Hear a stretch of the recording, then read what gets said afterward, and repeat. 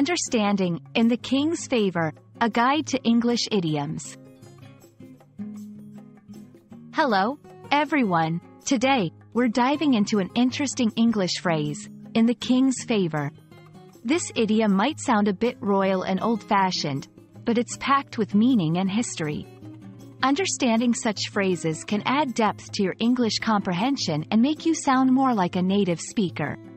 Let's explore what it means to be in the King's favor and how you can use this expression in everyday conversation.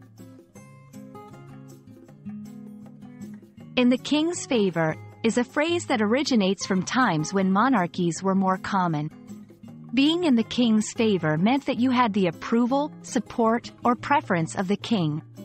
This was a significant status because the King's favor could grant you access to privileges, positions of power, and protection.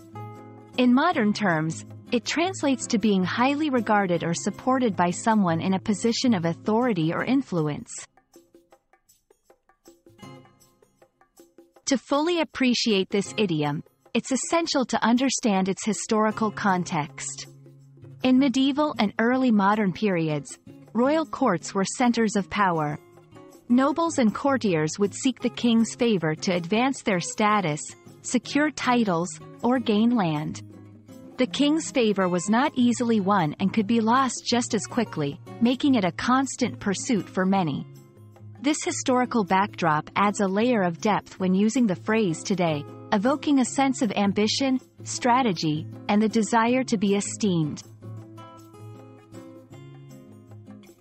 While we no longer live in a world dominated by kings and queens, the phrase, in the king's favor, still finds its place in modern English.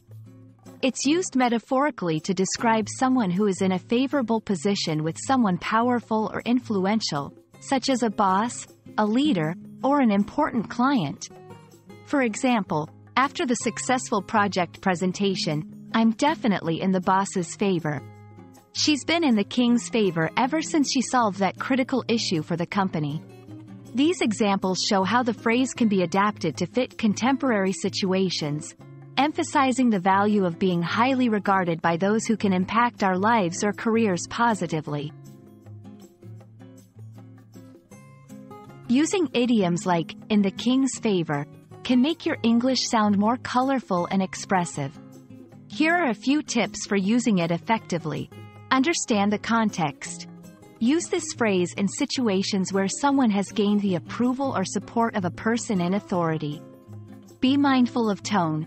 This idiom carries a formal, almost regal tone, making it suitable for more formal or playful conversations. Adapt it. Feel free to replace king with another title or role more relevant to your context, like manager's favor or teacher's favor.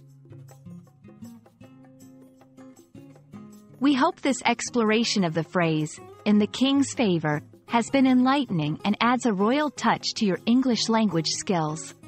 Remember, language is not just about grammar and vocabulary. It's also about the rich tapestry of history and culture that words and phrases carry with them.